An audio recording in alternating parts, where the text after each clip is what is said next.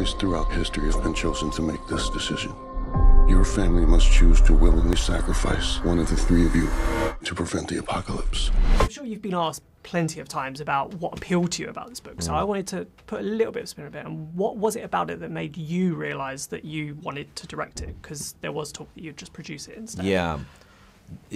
I'm so thankful the way you phrased it in a kind of very specific way, the question. I think when I feel a compulsion to see what's going to happen, that I'm not sure what's going to happen, and because I kind of decided to go away from the book in the second half, it was beautiful, that process of going, I wonder how the characters are going to come to terms with this, and is it possible that I could be one-to-one when a decision is made, either way?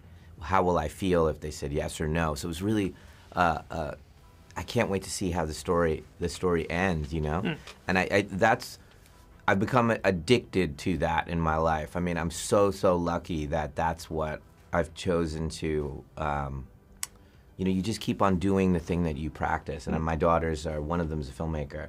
And I just said, you need to wake up and just start telling another story, even if nobody's paying you about it. You get addicted to the character and where it's going, and I have to find out, you know. If I just make up something, you know, if I say there's a car, the movie opens, there's a car in a field, a person sitting in there alone in an empty field. Now I need to understand. Yeah. Are they going to kill themselves? Are they waiting for somebody? Where are we, you know? And then that compulsion to figure it out, I'll be like, I got to get back home to write it. Yeah. And I felt that with this book. Yeah, it's like that kind of improvisational, and then like what the next things. Yeah, you get this rush of, this is meant to be, you know, oh my God, they did that, oh, what if they did this? Yeah, and with this kind of film, because it's quite a relatively small cast as well, was it the fact that you'd worked with Nikki and Rupert before and other stuff that you instantly thought of them for their characters, like you knew what they could do? Was that the case? Yeah, when I read the book, I was like, oh man, you know, what if Rupert played Redmond? That would be, you know, unexpected, wild, and then, you know, Nikki to play Sabrina, that elegance that she could bring. And, you know, having just directed them in two different things, you know, their colors are so bright, but coming from a very complex place, you know.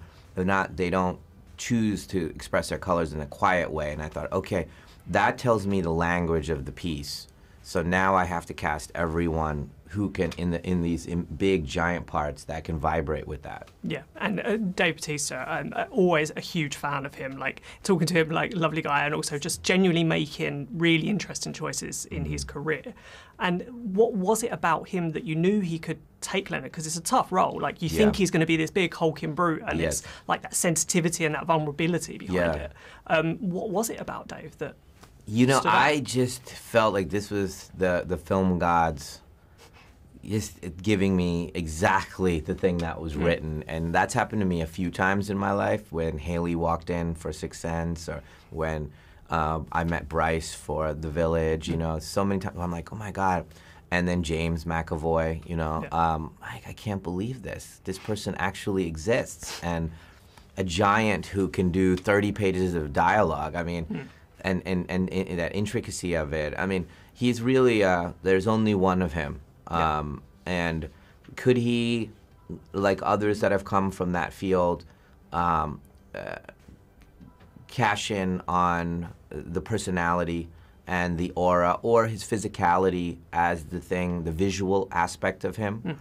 And he's chosen to kind of say, no, I want to start at the bottom of this other part of it, of the journey, and learn to craft. I mean, he's coming from the right place because he wants to respect himself, and he wants to respect what he is known for. I think, you know, I found him at just the right time in his life, where he's like, I've done all that stuff. I want to look in the mirror and feel proud. And I had no doubt, you know. And when Dave was nervous and you know, worried that he wasn't going to be able to pull this off, I was like, Dave, you know, there's almost no way you can't, because you're coming from the right place, from the character, and everything you say is working. Yeah, definitely. And I thought it was interesting that even though there are violent moments in this film, like, you generally choose to pan away from them, or they happen off screen. Can you just talk a bit about the creative decision behind that?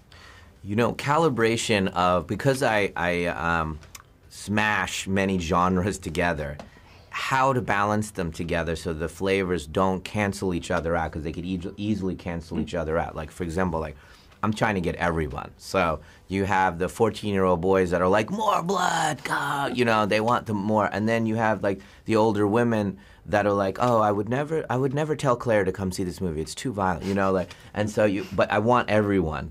And so for me, the actually really fun answer of it is by using their imagination, it's more violent. So the 14-year-old boys, when I pan away or I show you something, your mind is doing the rest of it. They realize that their mind is working and making this horrible image. And so they get that satisfaction of that adrenaline that comes. And then the older women are like, they're feeling the safety of the fact that if they chose to, they can reduce that image of violence. And there's a balancing act to everything. The humor, you know, how much humor to mine from it, the drama, the violence, you know, all of it, the spectacle, how to balance it all so it doesn't take away. Yeah, definitely. And as you mentioned before, we won't go into spoilers obviously, but you have made changes and deviated from the book. Yeah.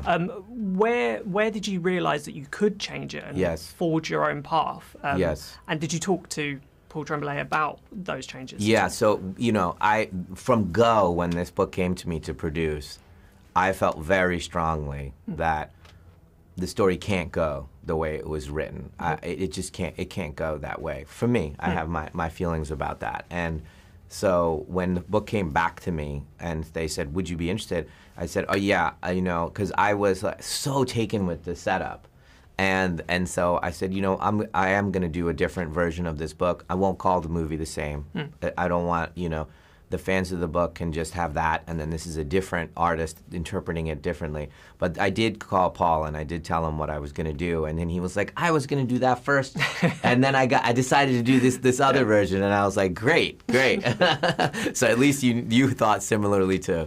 Yeah, and just finally, I want to talk a bit about the trailer, because the first trailer keeps out what they have to do, and then the second trailer gives a bit more. From your perspective, because obviously sometimes the marketing doesn't go the same, would you have rather have kept like everything secret, or did you feel you needed to show a bit more to draw in that kind of four-quadrant You know, crowd? this is a really great question. I tell other filmmakers, and my daughter who's now starting, I said the first person that starts telling the story are the marketeers. That is the art form. We make an art form that's very costly, and it has to be sold to a lot of people. So we're not the first ones that start telling the story. The marketeers do it first. So what story are they going to tell? What are you going to allow them to say first? And then what's for the audiences when they come to the movie theaters? And you have to be aware of this. It's very complex. Otherwise, it could be working at odds against the movie. And that has happened to me. It has worked against the movie. And in this case, I knew that the emotional premise was going to be told. And so in the first trailer, we didn't want to say it. And then the second and closing one, say it so that they go, oh my God, you're kidding. That's what the movie's about? And then come to the movie theater to see what happened.